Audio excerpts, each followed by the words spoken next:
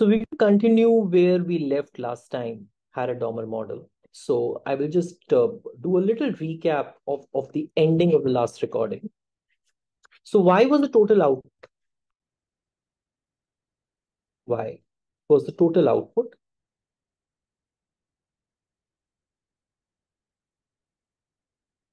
C is the total consumption. And S is total savings.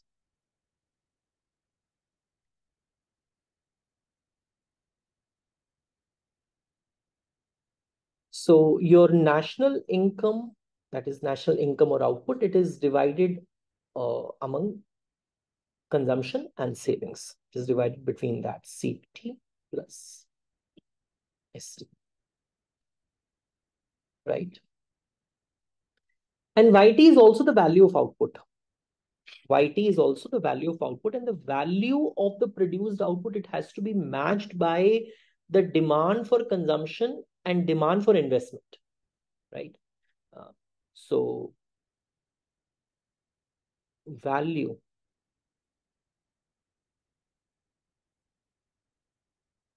of output produced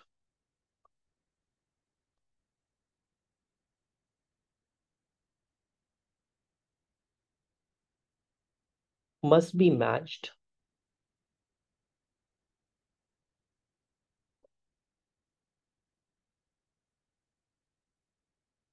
by goods produced for consumption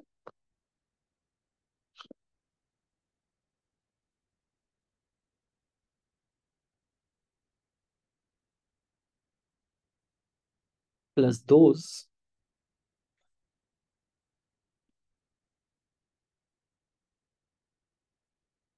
needed for investment,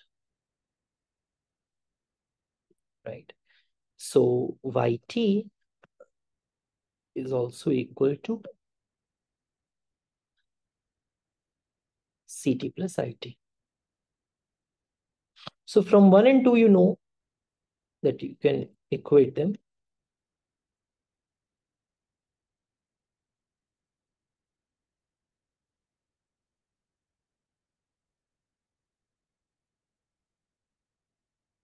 And what you get is the savings investment equilibrium equation. ST equals to IT. ST equals to IT. Investment is going to augment the next period capital stock, right? So, and it's also going to replace out any worn out capital. So, investment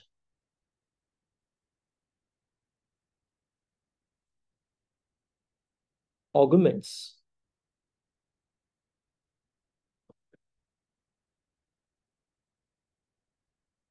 national income stock, right? So, when you invest more, you can produce more, and hence the national income is going to increase and replaces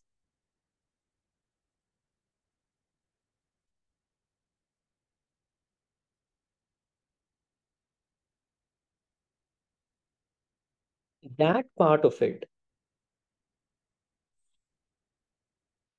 which is wearing out.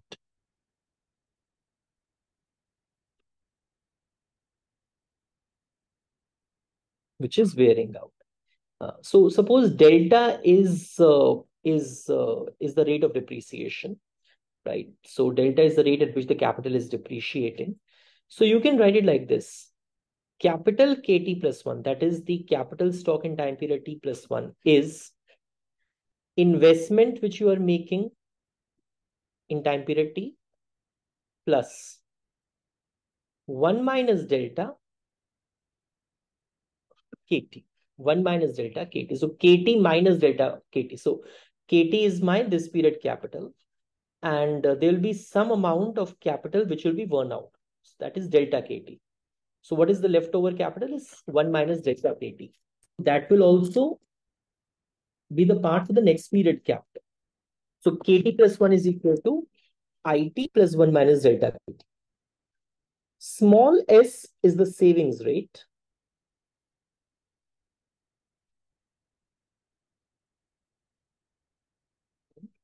Which is, so small s is written as capital ST upon YT.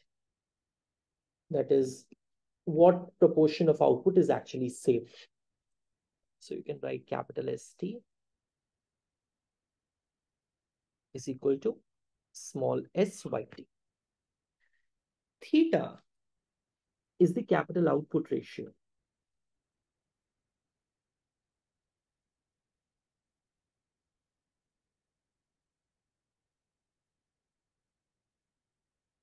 Theta is the capital output ratio. So it means the amount of capital which is required to produce a single unit of output, right? So it is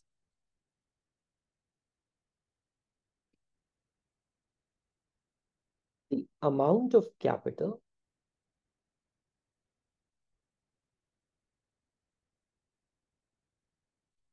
required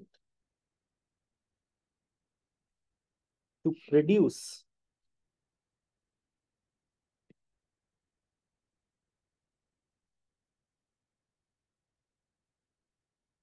a single unit of output in the economy.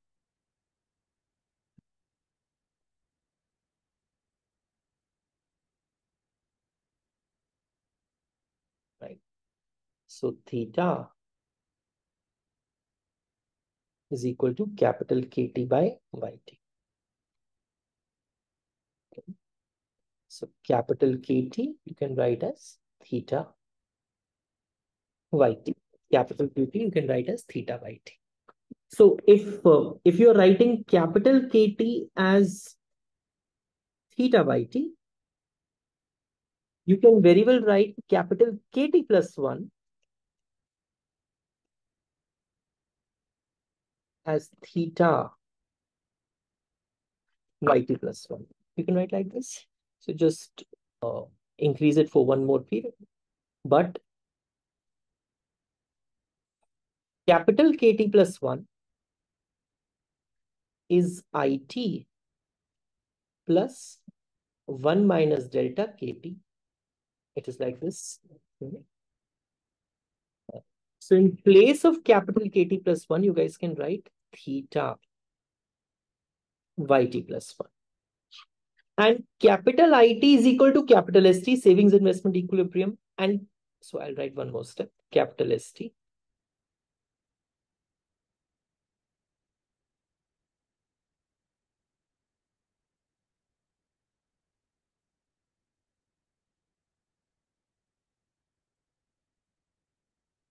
Capital ST is small s capital YT 1 minus delta capital KT.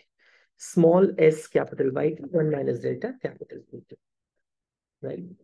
So what you can do is that you can subtract theta YT from both the sides.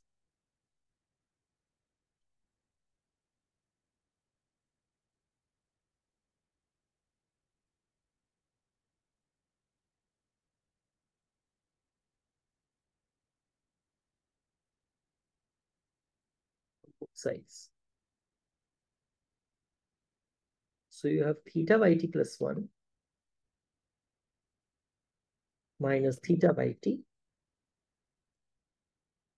S capital YT 1 minus delta ET minus theta YT. Right? So I can straight away write this as theta YT plus 1 minus YT. And I can also write minus of 1 minus delta capital AT equals to your S minus theta YT, small s minus theta YT.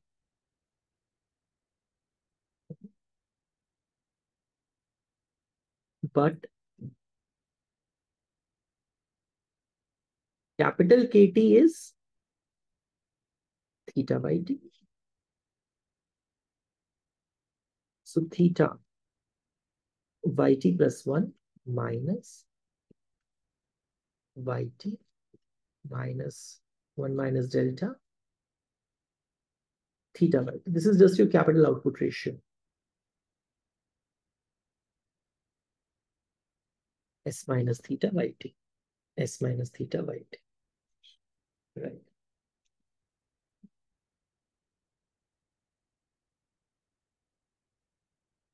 Yt plus 1 minus yt is S minus theta plus 1 minus delta theta yt, right, which you can write as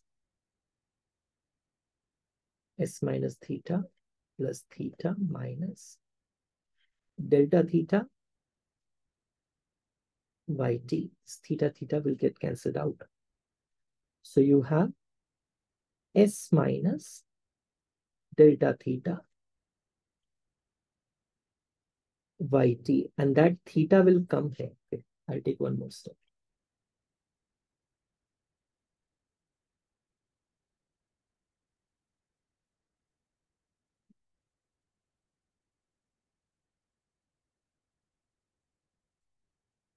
Yt plus 1 minus yt, that yt I take here.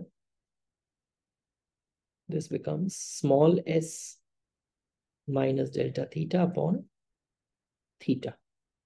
So that thing is s upon theta minus delta. But what is this? This is yt plus 1 minus yt upon yt. That is what? Growth in output. Let me call that as g. Let me call that as g. So I can write s upon theta is equal to g plus delta. G plus delta. This is the Harrod Domar equation.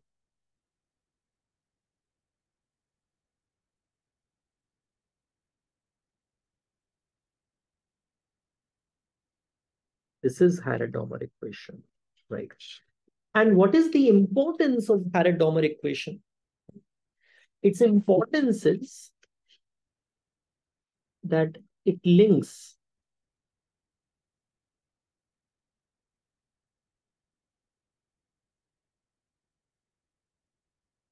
growth rate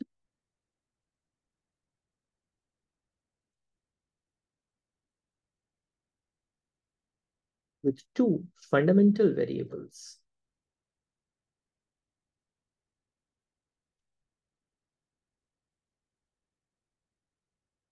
What are those two fundamental variables? One is s, other is theta. So small s and theta, right?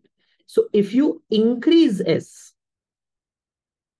if you push savings rate up, growth rate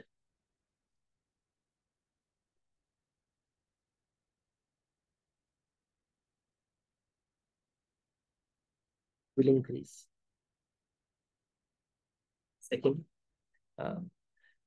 by increasing the rate at which the economy is producing output, that is by lowering theta, again, you can increase the growth rate.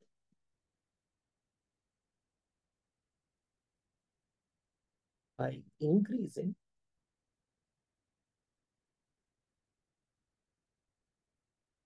the rate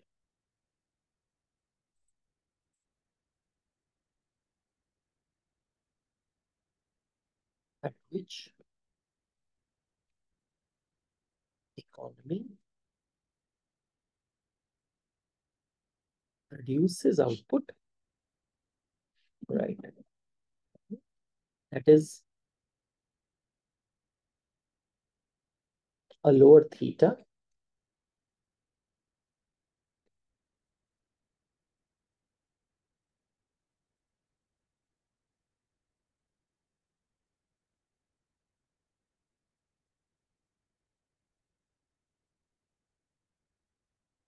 growth could be increased. advanced.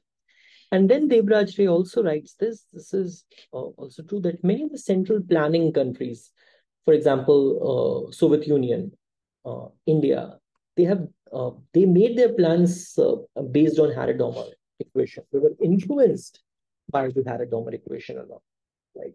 So, what have you learned in this? You've learned how do you write the Harrod Domar equation and what is its importance, right? So, I hope it was of some use to you. Thank you, Beta.